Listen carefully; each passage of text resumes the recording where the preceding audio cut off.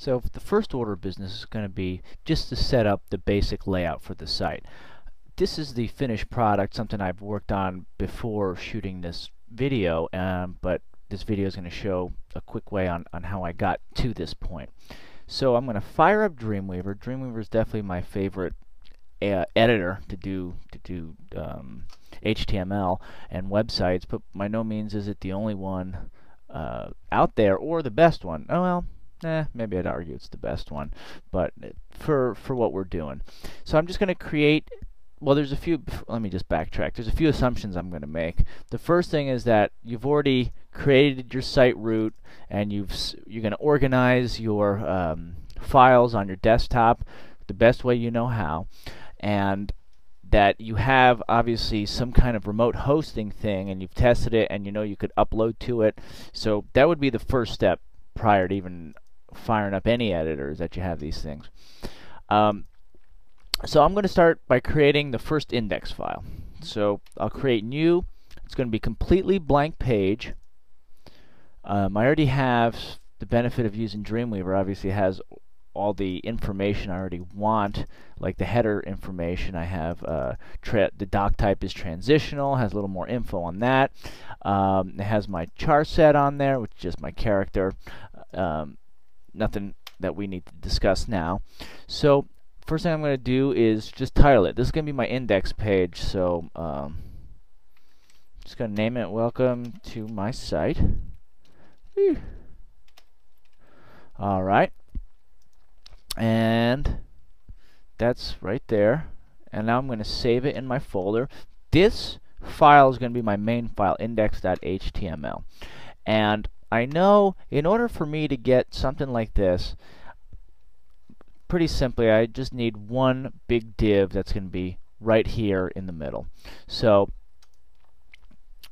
although I don't even have it set up yet,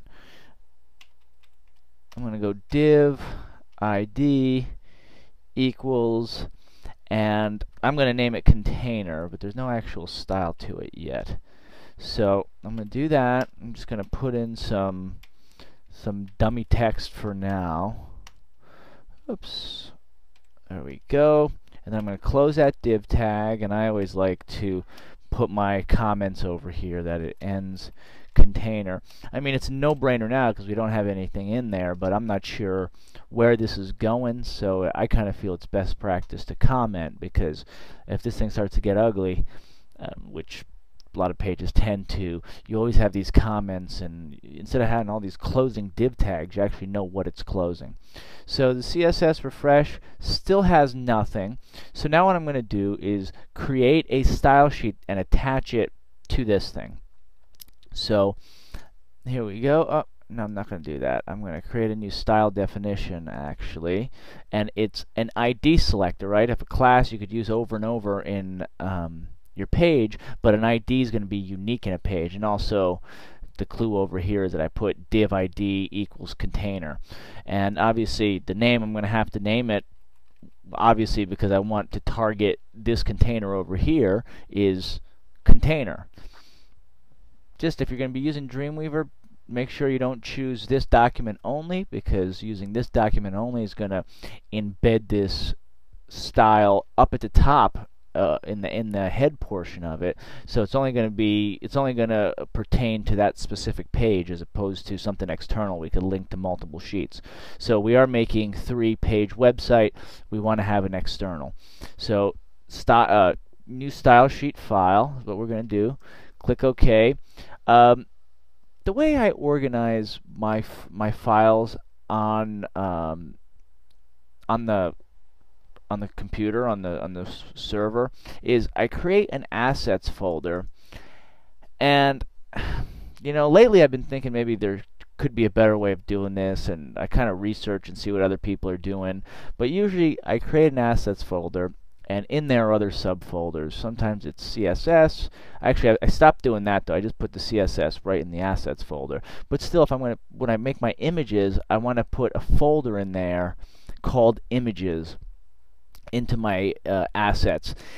It's a personal choice how you're going to do it, but basically what I would recommend you do is create a system for yourself that you do over and over and over through all your projects. And you could probably start that by just doing some research online on how other people are doing and best practice. Same thing with naming these things.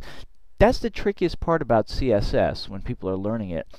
There's a lot of ways to do the same thing.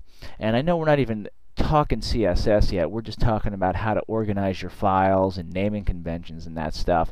But it's kind of like when you're first learning, you're so anxious to learn the guts of the stuff that you kind of overlook these little details, which are what really going to make you good or bad at doing this. Because when you do small projects, you're not going to bump into too many problems. But when you get into bigger projects, more complex websites, you're going to end up with just big, huge mess that's going to, well, you don't want to go there. So I'm just going to name my things main. So that's main.css. It gives me the CSS rule definition, whatever. And again, here I am going to go right into my container. And since I'm here now, I'm going to define a width and a height for this thing. So the width is going to be, let's see, a good width would be 800 pixels, and a height is going to be, I think 500 would be appropriate, and that's, I think, the values I use on the last thing. And you know what? Let me give it a background color, so we could just visually distinguish this thing from the other. There we go. Now, I guess you kind of see my technique is that I use like a hybrid of both Dreamweaver and just straight coding like that, because I just think it faster for me to write with. Those kind of properties, I just know the CSS property, and it takes me longer to go scrolling around looking for it because I feel like I always forget. But there it is, positioning. Here it put it in through this dialog, but I like to do it manually. Whichever way you're comfortable is better.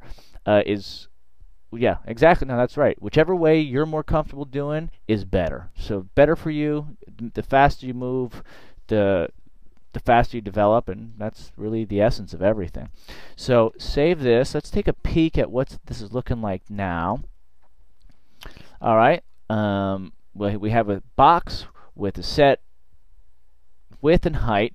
Last thing I'm going to do is, well, the next thing I'm going to do rather is I want to get it in the middle over here. So do you remember how to do this in the middle? I'm going to do it right now. Think about it. Well, we're going to use margins, right? So we'll do margin left, and that'll be auto, and that is going to give us a here, let me just show you.